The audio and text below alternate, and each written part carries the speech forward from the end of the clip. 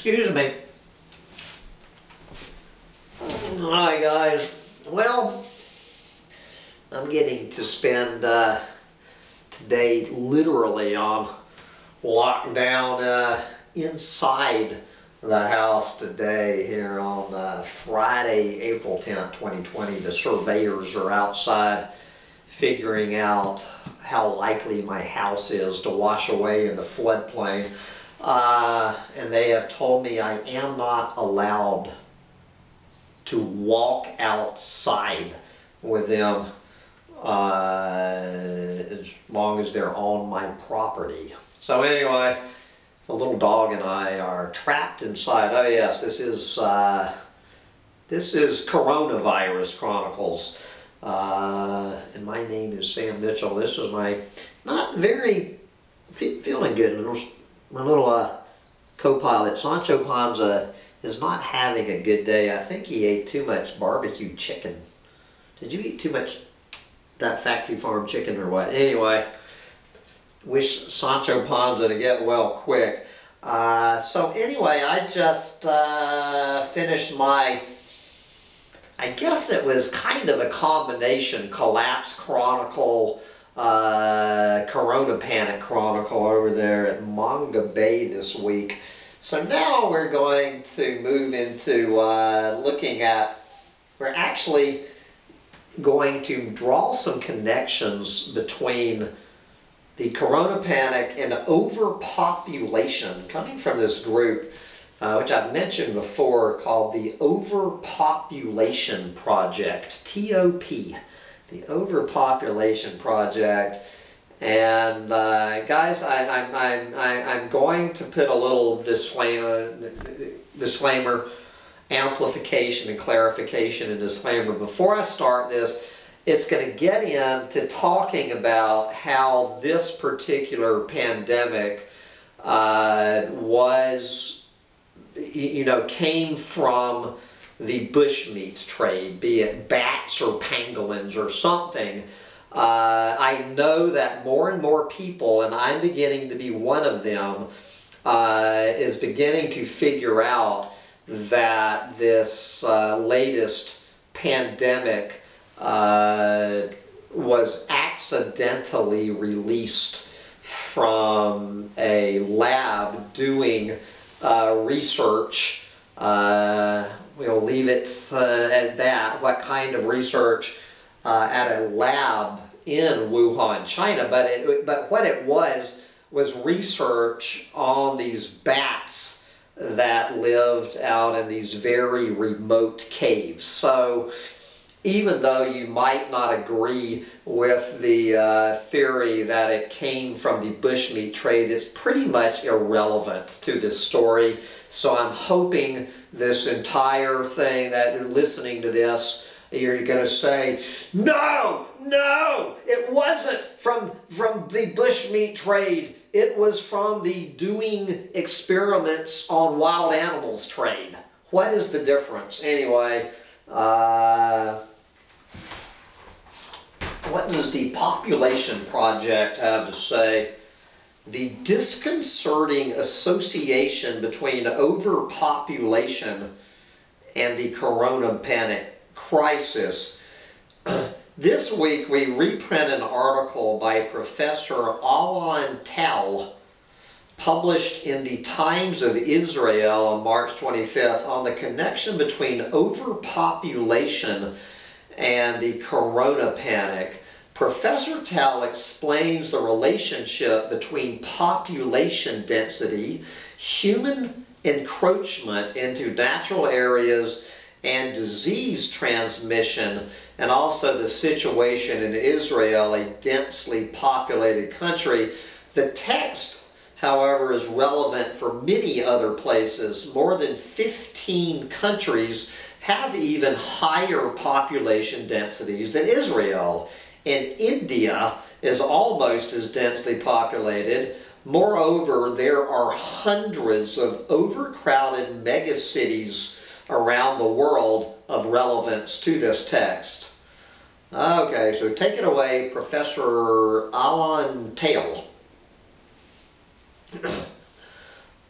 Overcrowding and population density are indirect factors in any pandemic's reach, and they are as important to its impact as its pathology.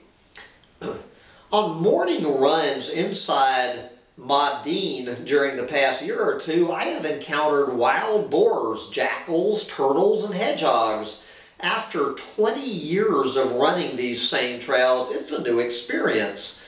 More and more Israeli communities find themselves in direct contact with wild animals whose habitat is usurped by humans. They simply have no place else to go. When the surrounding hyena population discovered the ample food supply in Modine garbage cans, they became an exciting attraction for our otherwise sleepy bedroom town, notwithstanding the thrill in seeing wild animals up close. It does not bode well. We all have a clear notion, again guys, here we go. Some of us have a clear notion of how the present virus epidemic unfolded and its proximate causes. The zoonotic nature of the virus is widely accepted, so it doesn't matter whether it came from a seafood, from a bushmeat market or a lab. It jumped from one species to another, either from pangolins to humans or from bats to humans, more likely the bats, but no one will ever know. The zoonotic nature of this virus is widely accepted. The social mechanisms of the illness's rapid transmission are also well understood, but it seems that we have not yet really apprehended the role that overcrowding and population density play as critical indirect drivers in pandemic pathology. There are two main factors at play here. The first is that an increasingly crowded world is witnessing outbreaks of zoonotic viruses with growing frequency. The rate of infectious disease epidemics has quadrupled over the past 50 years. Based on the locations of these viral hotspots, the new dynamics are often attributed to the steady encroachment by humans on wildlife habitat, or in this latest case, by going out and bringing wild animals into the middle of a disease-ridden wild animals into the middle of a city of 12 million people, be it a bushmeat market or a lab. Experts confirm that the latest virus evolved in an animal host and then jumped over to infect people. This is the way several recent epidemics began, and of course many more coming up. If one considers the broader pathology, the present virus outbreak is part of an imbalance between human beings and our natural world. Recent pandemics emerged from East Asia and Africa, places where people increasingly come in contact with wildlife populations. There are grave implications, literally grave implications. That is why China recently decided to ban trade and consumption of wild animals, a welcome step for both public health and biodiversity protection. While China's population is finally starting to stabilize, the overall demographic patterns in the country are not changing. meaning they're still ripe for the next one of these things to come along.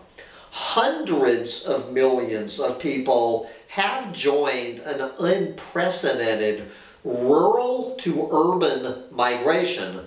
Wuhan, where this virus plague began, is an example. In 1985, there were 2.5 million people living in the city. Today, there are well over 11 million. As the city expanded and sprawled, natural lands gave way to human settlement. The surrounding region now suffers from acute deforestation.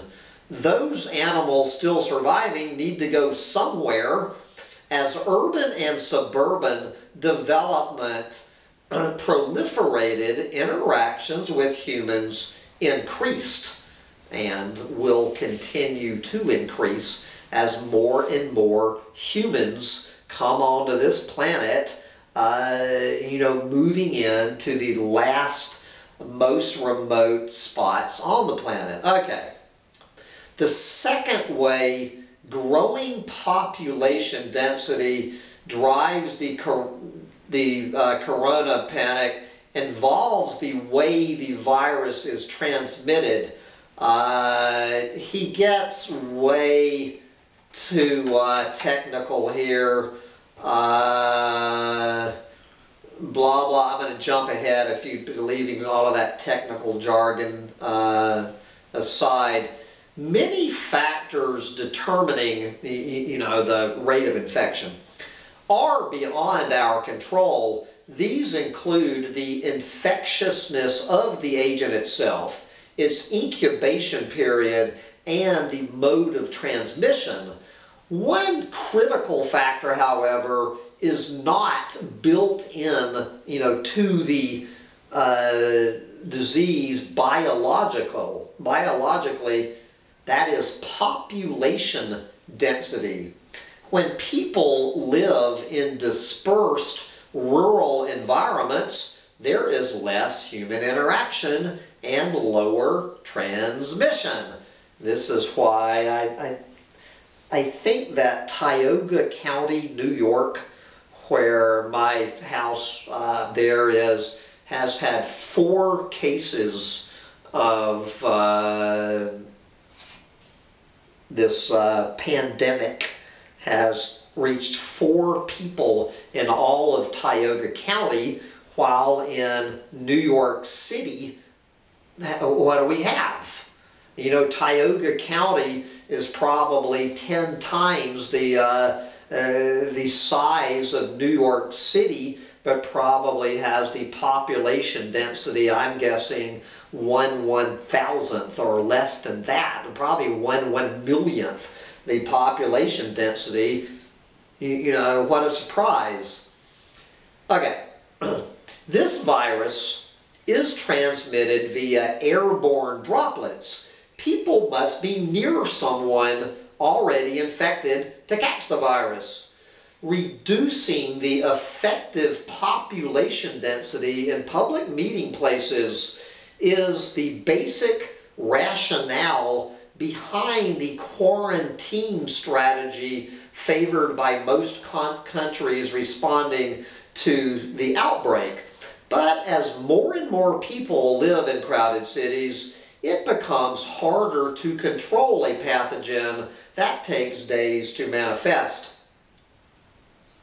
These 2 demographic factors influencing epidemic dynamics, human encroachment on wildlife habitat, and denser living conditions are especially germane in Israel. This is one example. For decades, we have hemorrhaged open spaces with human settlement supplanting habitat and farmlands. Recently, Israel's Ecological Agency published their biannual State of Nature report. Among its conclusions, quote, the rate of land cover conversion between 2014 and 2017 was the highest in the last 20 years. Imagine that. Even counting the Negev desert, Israel is among the world's most densely populated countries. Population momentum will probably double our numbers during the next 30 years. For those who rely on public transportation, enjoy cultural events, and utilize public venues, physical proximity to other people will increase. There will be even greater demands on our overrun hospitals. Already today, large Israeli families confined to small apartments are finding it very hard to respect quarantine restrictions. This challenge will also grow harder. In short, we can expect our country, in short, we can expect our planet to become ever more vulnerable should pandemic dynamics arise in the future. Unfortunately, it is likely that they will. This is a time when economist Milton Friedman's observation is frequently quoted, "Only a crisis, actual or perceived, only a crisis, actual or perceived, produces real change. When that crisis occurs, the actions that are taken depend on the ideas that are lying around." Close quote. Thank you, Milton. When the corona panic subsides and Israel looks for lessons, adopting a strategy to stabilize the population is an important idea that needs to be on the table. Let me tell you, Alon, you know damn well where stabilizing the population is going to be an important idea that needs to be on the table in Israel or anywhere else once this corona panic subsides and we get back to whatever it's going to look like on the other side of this. Well, let me tell you where stabilizing the population, it's going to be nowhere on any table. This whole corona panic has driven home the last nail in the coffin about discussions about overpopulation.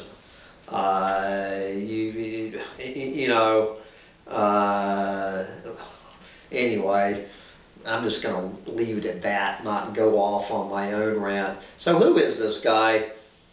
Professor Alon Tal is the chair of the Tel Aviv University Department of Public Policy and a veteran environmental activist. Tal is the author of "The Land is Full: Addressing Overpopulation in Israel."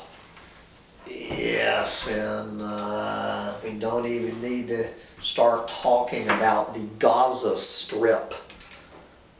Good Lord, don't get me going. You know, when Alan Wiseman was doing his book about overpopulation, starting out in the Gaza Strip, which is a little strip that makes sub-Saharan Africa look downright bucolic and serene. That I can only imagine what the corona panic, how it's unfolding in the Gaza Strip today. I haven't seen one article on the Gaza Strip. If anybody can send me a link to what the Gaza Strip looks like today, I would like that. So anyway, if you enjoyed what Professor Tal had to say, please spend a few moments to thumb up this video and please subscribe to the Coronavirus Chronicles while you're over here. And with that, I gotta wrap this up